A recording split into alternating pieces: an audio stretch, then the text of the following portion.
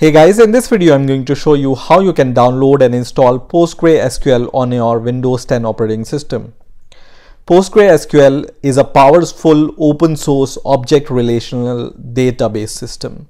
So let's see how we can download and install it. So first of all, open your favorite browser and search for PostgreSQL. The first link which will appear here will be from postgresql.org. So just click this link, and on this website on the top you will be able to see this download tab. So you just need to click the download tab, and then you just need to search for Windows option, right? So because it's a open source and cross-platform database management system, it's available for Linux, Mac OS and other operating systems also, including Windows. So we just need to choose Windows here, and then here you just need to click this link which says download the installer. And now we are going to choose the version of the PostgreSQL which we want to install. So from here you just need to select the latest version, which is at the top.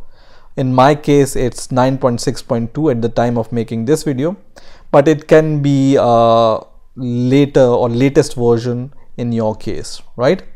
And now you need to choose the Windows operating system x86 64-bit. Okay, so just choose this option. Now click download now, which is going to download the PostgreSQL executable file. So I can see this option for downloading this executable file, which says PostgreSQL 9.6 at the time of making this video, and this executable is about 164 megabytes, so keep in mind that also. So let's save it, and once this file is saved we are going to start installing it. So I will pause the video while this executable file is downloaded, and then we will see how to install it. So now the download of this executable file is complete. So I'm going to double click on this executable file, and I'm going to minimize my browser. And in the first step, this PostgreSQL executable will ask us to give the user account control. So just click yes at this time. And apparently this installation requires Microsoft Visual C++ 2013 redistributable, so it will download it automatically. You don't need to do anything, but I can see this step that it's installing this Microsoft Visual C++ 2013. So let it run, and now the setup wizard will start for PostgreSQL. So the first step is easy, just click next. And this is the location where Postgre will be installed on your Windows 10 operating system. If you don't have the good reason to change it, just leave it as default and click next. And this also, just leave it as default and click next. And this is the important step. Here you need to give a password which you can remember, because you are going to require this password later when you want to access your Postgre database, right?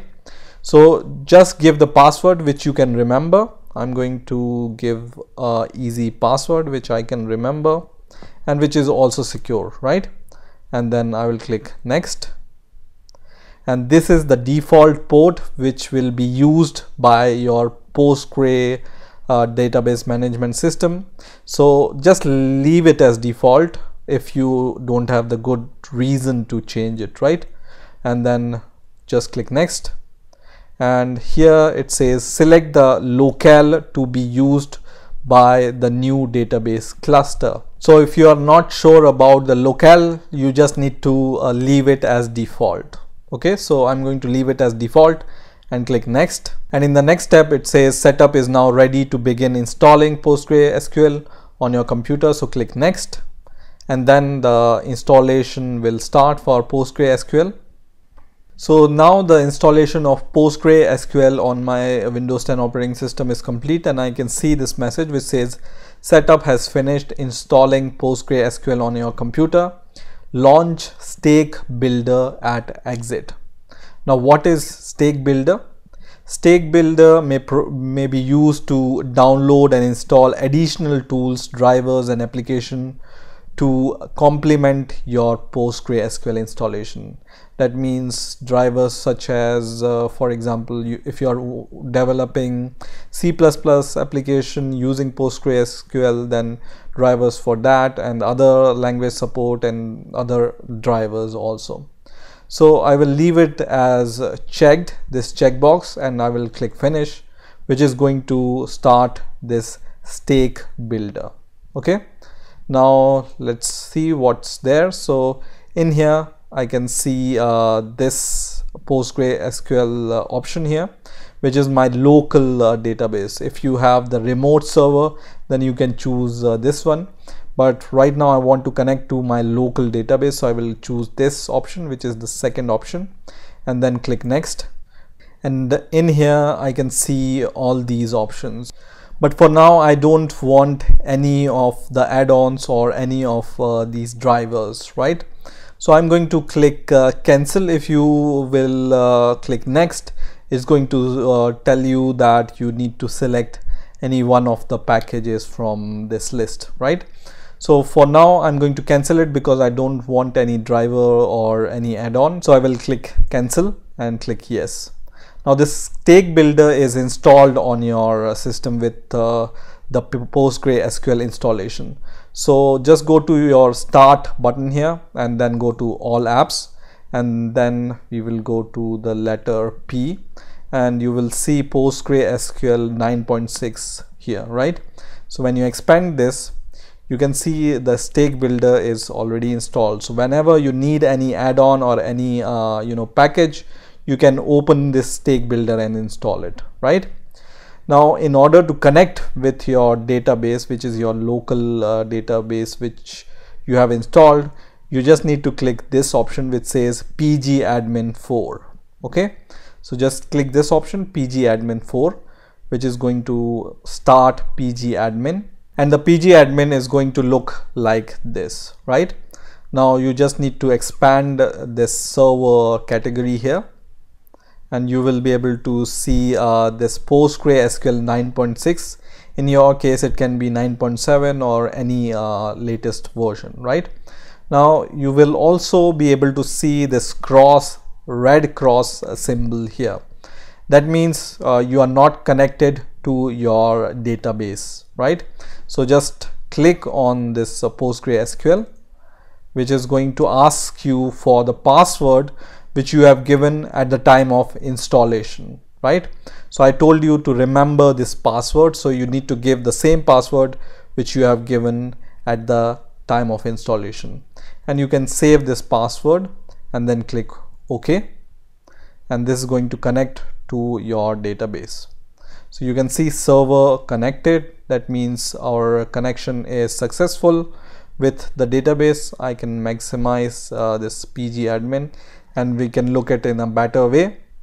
Now in here you have the database category, and then you have table spaces. So go to databases, and by default this Postgre has one database whose name is Postgres itself, right? This is the sample database, and then when you expand it, you will be able to see all these sections here. So in the schemas you will have this public section, and then you will be able to see the tables here also. So when you click the tables, right now there is no tables inside your PostgreSQL database, but later when you create some tables, you will be able to see those tables here, right? And then you have the properties here and the SQL here, so you can execute your SQL queries from here also with this pgAdmin. Now there is another tool which is called pSQL, which is a command line tool which you can configure for your Windows terminal. And first of all, let's see where our PostgreSQL is installed. So just open your folder Explorer and go to your C directory, and then in here I think it's installed in my program files, and then you can see PostgreSQL, and then you can just click 9.6 version, and then just click bin folder. Okay, so here all the DLL files and all the executable files are there, right? And in here you will be able to see this tool which is called pSQL. So you need to just set this pSQL in your environment variable, and then you will be able to run your queries from your terminal also. So just copy this path which is up to bin, right? And then open your system. So just search for system from here, and then go to system in the control panel, and in the advanced setting just click the advanced setting here. You will be able to see environment variables, and in the environment variables, in the system variables, just select the path and double click it, or you can just click edit also here. So just double click on it, and in here we are going to add the new path. So just click the new option here, and then paste whatever path you have copied for the PostgreSQL bin folder, right? So just paste this path here and then press enter, and now once again go to the folder where PostgreSQL is installed, and once again go to 9.6 folder, and now this time just open the lib folder from here. So just click lib and then copy this path also, and then we will add this path also here. So add new and then paste this path and press enter. So we have added the bin folder path and lib folder path to our environment variable for PostgreSQL. Click OK, and then click OK once again. Now PostgreSQL or pSQL environment is set on your Windows operating system. So now you can open the command prompt. So right click on your start menu, and you can open the command prompt from here. You can see the command prompt option, or you can search for command from prompt here also. So just search for CMD and you will be able to see command prompt and open it from there. So here, once the command prompt is there, you can give the pSQL command. So just give pSQL and then give the, for example, -u for the username, and the default username is Postgres. Okay, so you can just give Postgres here, and the database name is also Postgres in our case. You can see on the pgAdmin here, the default database name is also Postgres. Okay, so you can see the owner is Postgres and the database name is also Postgres. So if you are confused, you can see it in the pgAdmin also, right? So just click this database and you will be able to see this is the database name and this is the owner name, right? So both are same by default. So I'm going to just give pSQL -u. First is the username here, Postgres, and second is the database name here. So just give Postgres once again, Postgres and Postgres. First is for username and second is for the database name, and then press enter. And now give your password which you have given for the pgAdmin also. So whatever you have selected your password at the time of installation, you need to give it here also. So I'm going to give my password and then press enter. And now I am in the Postgres command shell, right? So for example, there are some default options here. For example, when I give dt, I think with the \dt, it's going to give me the relations. And for example, when I'm going to give du, it's going to give me all the users which are there. So right now I only have one user, which is the Postgre user, and it has the super user privileges which can create roles, create DBs and replication.